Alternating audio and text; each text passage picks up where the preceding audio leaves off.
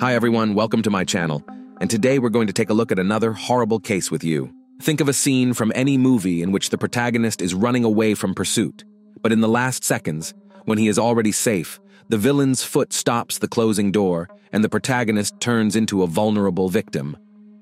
A young woman's morning began like this scene. She found herself trapped. We all know that in a state, law must always prevail.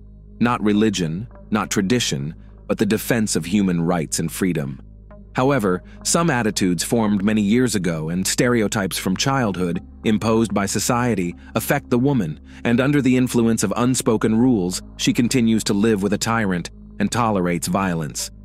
Today, our reality is such that even in the modern world, these attitudes are still relevant and continue to change people's lives. Today, we will move to Central Asia, namely to Kyrgyzstan, and look at the customs and lives of people of the state with the oldest history. Kyrgyzstan is a country rich in natural beauty. After all, 3/4 of the country are mountains. Almost all of its territory is located within 2 mountain systems. The overwhelming majority of believers in Kyrgyzstan are Muslims. There are Christians, Orthodox, Catholics, and various Protestant movements. At the same time, Kyrgyzstan is a secular state. It is a state with a system where religion is separated from state power and which is regulated on the basis of civil rather than religious norms. The country's authorities punish members of the clergy for performing religious rituals that contradict the laws of the republic. But in the case of one fragile young woman who begged for help from the state and asked for protection, the authorities showed complete indifference. Asel Nogoibaeva was born in 1986 in the city of Tokmok, Chui oblast, Kyrgyzstan. After finishing school, the girl finished hairdressing courses and moved to Bishkek to find a job in a salon. It is easy to get lost in a large city, but sometimes it is much easier to meet people there. One day, Azamat Estebesov came to the hairdresser's shop where Asel worked to get a new haircut. He liked the pretty slender girl very much, and he invited her for a cup of fragrant coffee. The meeting became fateful for both of them. After all, Azamat also liked Asel very much. He seemed to be a simple, attentive man who was brought up in a prosperous family and was very hardworking. Asel's family approved of her daughter's choice because Azamat was very religious and honored Muslim traditions. Asel's parents did not see the disadvantages of the groom and with a calm heart blessed the marriage. At the age of 19, Asel married her beloved Azamat. Soon the firstborn child was born in the young family. A boy. It would seem that every man dreams of an heir, of someone who will continue the family. But in our story, the joy of fatherhood, as if a genie from a jug, caused the lowly and cruel demons of Azamat. So, on an ordinary evening, a simple family story turned into a real drama, which provoked a whole series of sad events. Asel and Azamat were bathing their son. The inexperienced father accidentally poured too much water on the child. He shook with fright and cried a lot. Asel reacted rudely and shouted at her husband. Azamat did not hesitate to hit her in the face in response. That same evening, Asel and the child went to her mother's house. Azamat repented and asked for forgiveness. He begged and said that this would never happen again. It is worth noting that the Kyrgyz mentality is very different from other mentalities. From childhood, girls are taught patience. A husband should be alone for the rest of his life because divorce is not welcomed, although it is not forbidden, and the Muslim religion plays an important role in creating and preserving a family by any means. Knowing the traditions and customs of the Turkic family, Asel, who herself grew up without a father, did not want her son to repeat her fate. The girl believed that Azamat raised his hand for the first and last time, and they would be able to continue living happily. Asel came back, but she was mistaken. A year later, the family returned from Bishkek to her native Tokmok to live near her parents. The return was joyful because Asel was expecting her second child. Asel was walking with her son on the playground near her home and met several classmates. They said hello and had a nice conversation. However, returning home from the walk, Asel again received a strong blow to the face. The blow was so strong that she fell and slipped on the linoleum. Unfortunately, this blow and fall triggered a miscarriage. After moving to Tokmok, Azamat became Asel's shadow. He stealthily followed her on the street. He was constantly looking for a reason for new conflicts. The man got a taste for it and could no longer refrain from beating her. Only his outer shell remained of the kind and attentive Azamat, although Asel had changed because his gaze was filled with anger and hatred. Asel has resigned herself to living under total control for the sake of her children. After all, she had another son again. The beatings did not stop for years. Asel's mother, knowing about her daughter's family drama, could not stand it and took her to her home. But the man did not stop. He came again and again for his family and begged for forgiveness, promising that this would not happen again. Tradition intervened again, because in Kyrgyzstan, a son must grow up with his father. Such are the rules. Asel ended up going back 5 times. Life became a nightmare for Asel, and she was tired of enduring it. After each day of painful beatings, she went to the police in the hope of getting help. But there is no criminal sentence for domestic violence in Kyrgyzstan. The maximum that was applied to Azamat was 3 days in the isolation center. Then he came back again, and this nightmare continued over and over again for 6 years. Azamat did not even want to hear about divorce. He threatened that if his wife filed for divorce, he would find her, the children and her family, and kill them all. During the period of the worst beatings, Asel's family took her to Italy. In Italy, Asel had big plans. She settled in with her brother, who helped her find a job. She worked 3 jobs, a nurse, a cleaner, and she walked dogs.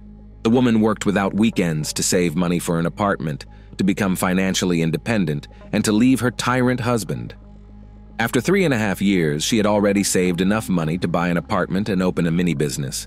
During the years in Italy, Asel saw a lot of new things. She communicated with interesting people, and gradually her moral state recovered. But her maternal heart ached for her children. After all, she had to leave them for long 3 years, for the sake that they had a bright future ahead of them. The woman knew that the father never beat the children and did not show aggression towards them, so she was calm about it. But when she returned from Italy, a bleak picture awaited her. The children were living in terrible conditions. In one small room they slept, ate, played, and even went to the bathroom. The children did not go to school or for walks. They didn't eat well. And again, tradition. Azamat raised real Turkic men and created truly harsh conditions for their existence. Instead of school, they attended a madrasa, a Muslim religious and educational institution where they learn religion and how to read the Quran. Asel took the children. Azamat did not mind. It would seem that she was saved from the cruel captivity, but Azamat began to pursue his Asel again. He called and offered to meet her. Asel was categorical and made it clear that in case of harassment she would file a police report. But this did not stop him. In the evening, Asel went to the store to get some dishwashing detergent. The store was very close by. On her way, she met Azamat, who was following her again. He grabbed her and threatened her with a knife and took her to a dark, remote place. There, right on the street, he brutally beat Asel and took advantage of her. The strange sounds were noticed by passers-by who called the police. On September 1st, 2022, Asel wrote a statement to the police on her ex-husband about rape. He was detained and a criminal case was opened. Asel's family was sure that he would go to trial and the torment for all of them would end. But no. Azamat's family became active and could not accept that their son was a tyrant.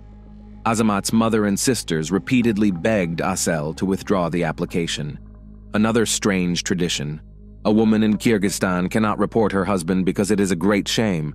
To beat, humiliate, and rape a woman is not shameful. Azamat's relatives discouraged Asel as much as they could. By deception, they succeeded. Asel took back the application in exchange for Azamat's application for relinquishment of parental rights.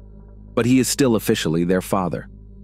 The Sokoluk District Court dismissed the case because of the victim's counter-application and reconciliation of the parties. After being released, Azamat started a new wave of harassment and threats. He wrote daily threatening messages to Asel, changed phone numbers to relentlessly continue his pressure. He openly said in voice messages that if he caught Asel, he would kill her. He waited for her in the driveway. He waited for her at work. He followed her everywhere. For 3 months, Asel's relatives took turns living with her and her children. protecting her from Azamat's attacks.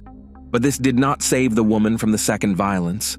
On January 31st, 2023, the woman went to the police again and reported that her ex-husband had again taken advantage of her by using force. A criminal case was also opened, and the suspect was detained. After the investigation, the materials were sent to the court.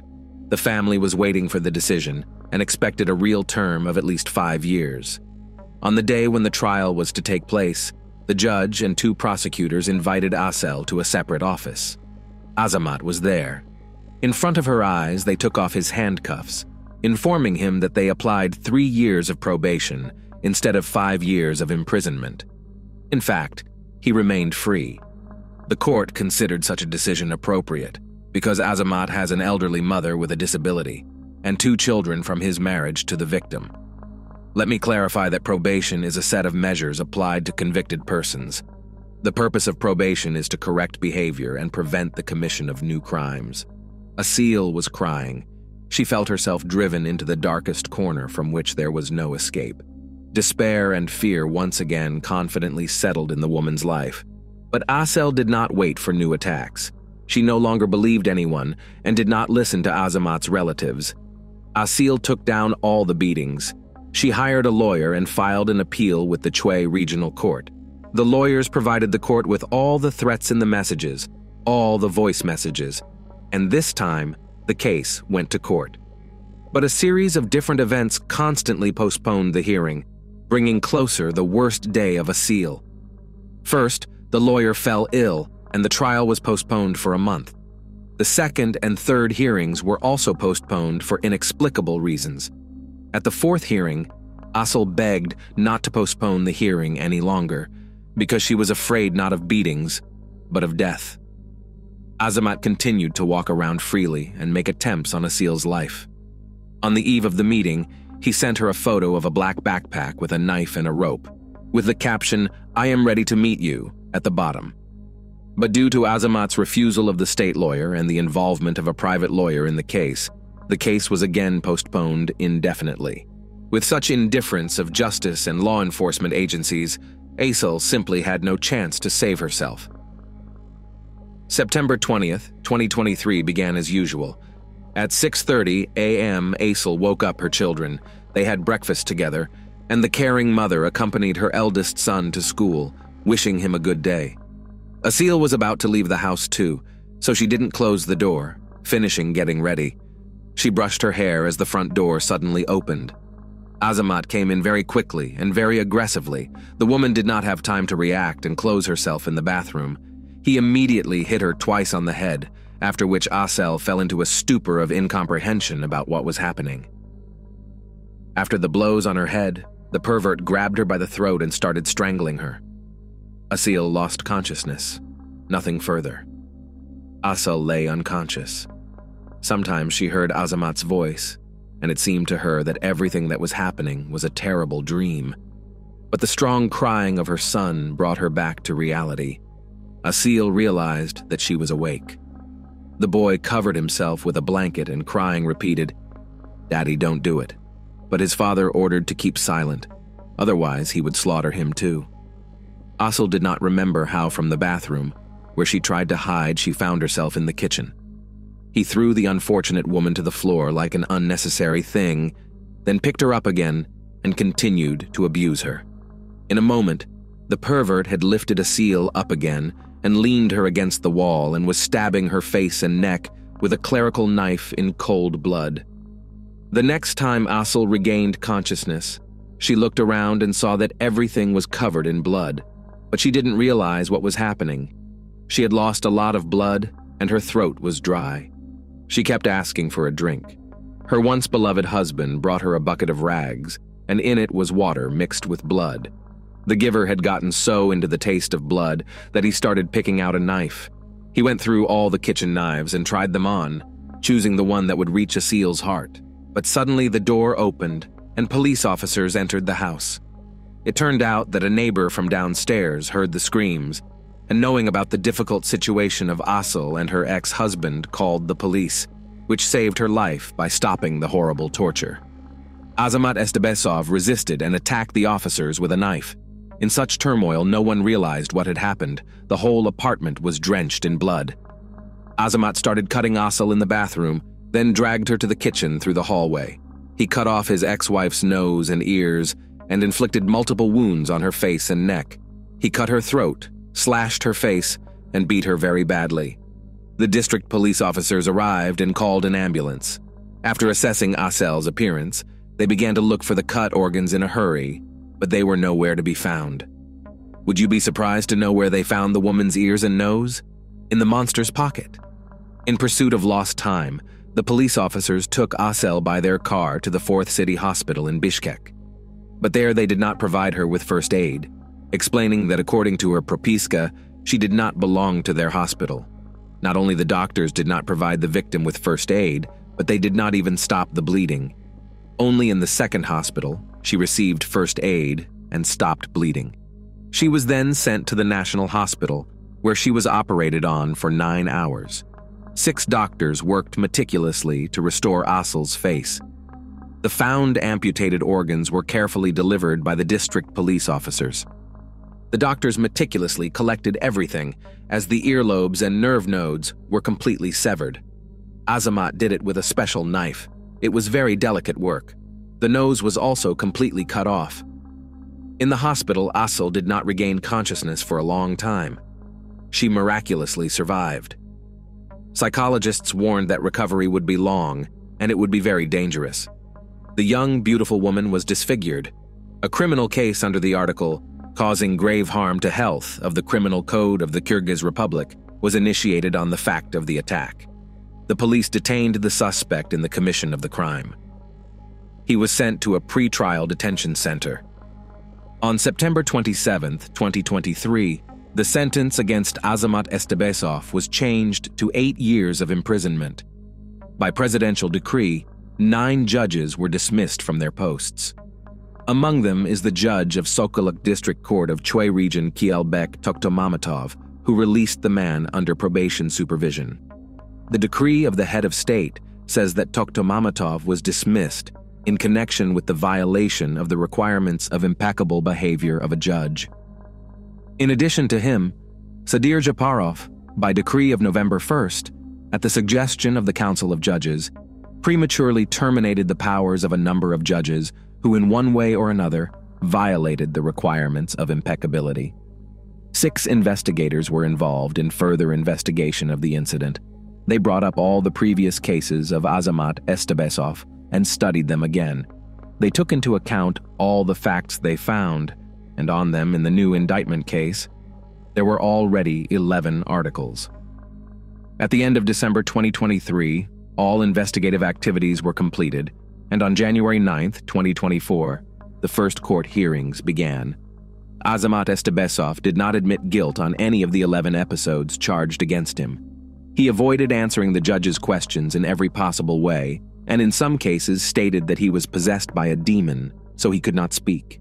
He behaved aggressively towards the witnesses, because of which the trial was postponed. On January 26, 2024, the final closed court session was held. Judge Taalaykul Kadirkulova, taking into account all the details of such a complex case, sentenced Azamat Estebesov to 20 years of imprisonment without the right to apply probation. He must also pay 2 million sums to his ex-wife and a fine of 80,000 sums to the state. The judge decided to count 1 day spent in pre-trial detention center for 2. In spring, the defendant filed an appeal, but the sentence of 20 years imprisonment remained unchanged. Asel Nogoibaeva noted that she would go further and demand that the former spouse be sentenced to life imprisonment, and all those involved in encouraging his actions be publicly removed from office and punished. Let this be an example to everyone. I want no woman in Kyrgyzstan to endure the pain that I and my family are carrying. Thank you all who do not stand by, the victim concluded. Asel Nogoibaeva's family and activists asked that her ex-husband be given a life sentence. After all, despite the imprisonment, Azamat continued to text threats to Asel with a warning that he would still go out and find her. The case of Asel Nogoibaeva, about the powerlessness of a woman before the law of the country, and how a once loved and loving person turns into a cold-blooded monster in an instant, has finally come to its conclusion under the law. This case caused a wide public resonance throughout Kyrgyzstan. Asel's sister, Diana Yelkin, appealed to MPs to pass a law on domestic violence. She said that if the MPs do not pass a law on domestic violence, she will make them look at Asel's face without bandages and think what one wrong decision is worth. Asel's sister published a petition asking for a life sentence without parole for her sister's ex-husband. She recalled that her sister divorced her husband 5 years ago because of beatings and inadequate behavior of her spouse, but he did not leave her alone even after the divorce, stalking, beating, and abusing her. Azamat Estebesov is a dangerous person for society. People like him should not live free. They are obsessive and manic people. People like him should be behind bars. We ask for a life sentence for this monster. He has already killed Asel morally. He mutilated her face in front of her young son. People like him should be sentenced for life without the right to parole. She appeals in the petition. It doesn't matter what country it happened in. Family violence often takes monstrous forms. The topic of domestic violence should unite all women of the world. And we should not forget that religion is not an indicator that a person is adequate. Now Asel has a new life. Her new identity brings her great suffering. Despite the fact that Asel's wounds are gradually healing, full recovery of hearing and breathing functions will be long. In her interview, Asel told how she saw her face for the first time after the tragedy. There were no mirrors in my room, since I was not allowed to look at myself. It was a day off. My doctors were not there along with the doctor on duty, so I went to the first floor for dressing. I had my bandages removed, and there was a metal operating lamp. The doctor on duty had not put it away. I saw myself in the reflection. I'm afraid of myself. I can't look at myself in the mirror. I could already see my ears. From the shock, I lost consciousness. 2 weeks later, Asel saw her face completely. Her brother gave her a dressing at home. All the mirrors in the house were removed in advance, except for one mirror in the bathroom, because it could not be removed. When her brother left for 3 seconds, Asel quickly stood up and decided to look at herself. After seeing her reflection, she fainted. She had a very strong hysteria. Asel said that no one should ever see such ugliness. But the restoration of Asel's face is still ahead of her. Before the plastic surgery, she will have several operations to reconstruct her face, restore the frame of her ears and nose. These are surgeries that require long preparation, skin augmentation, and a long recovery period of at least a year. Also, Asel has lost her hearing by 20%, which will definitely be corrected as well. The difficulty is that these operations are not performed in Kyrgyzstan. Such complex operations are carried out in Turkey or in other countries, and this requires very large funds. Mikhail Surer, a plastic surgeon from Turkey, offered to perform the surgery free of charge, that is to cover all the costs. At first, Kyrgyz doctors told him that Asel had only the tip of her nose, but when Surer saw the woman's face without bandages, he was extremely shocked. It turned out that plastic surgery alone would not do the trick in this case. First, a whole series of operations to restore organs was needed. The surgery to restore the ears and nose of Asel Nogoibaeva, who was mutilated by her ex-husband, will cost at least $45,000. Asel's sister, Diana Yelkin, who is actively engaged in disseminating information and raising funds for the operation, noted that all complex operations will be carried out in Turkey. Unfortunately, we have not raised even half of the needed $45,000. In addition, there are other expenses for accommodation, psychologist, rehabilitation, interpreter, medicines, and so on, Diana Yelkin said. I have more pictures of her without bandages. They are very scary. They are not for the faint of heart. I have been unable to come to my senses since yesterday, and I can't accept this face because there is nothing left of her ears and nose. Thank you to the doctors. They did everything they could. The main thing is that sepsis and gangrene did not go, said the sister of the victim. Diana Yelkin notes that if they cannot raise the necessary amount of money in the near future, she will publish her sister's face without bandages. Let the whole world see the true face of lawlessness, the true face of a victim of violence.